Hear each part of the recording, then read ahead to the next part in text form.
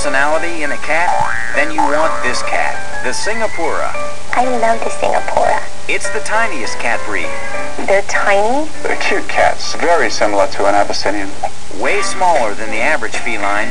In fact, full-grown adult females can weigh as little as 4 pounds. It's a powerful, assertive cat with a lot of personality. So don't just think of it as a little cat. They're lively, curious, and intelligent little animals that love to be right in the middle of the action. And it's not a kitten thing. They stay this way all their lives.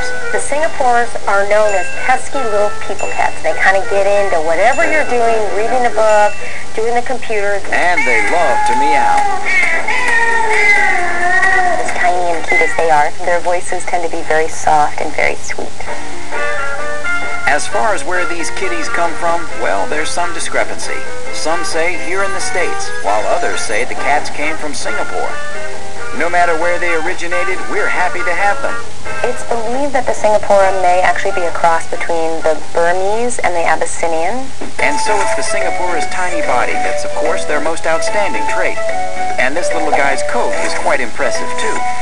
The official name for the coloring of the Singapura is sepia agouti, which is a kind of like a light beige color. Pretty much all of them are that color. The Singaporas are pretty healthy and can live up to 15 years. However, because of their small size, they do have issues delivering. The Singaporas often have to have a cesarean section to deliver their tiny little kittens.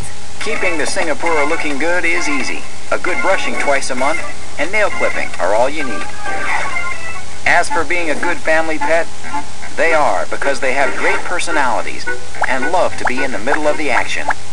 So, in general, Singaporas are pretty healthy. They don't need too much grooming, and they make good family pets.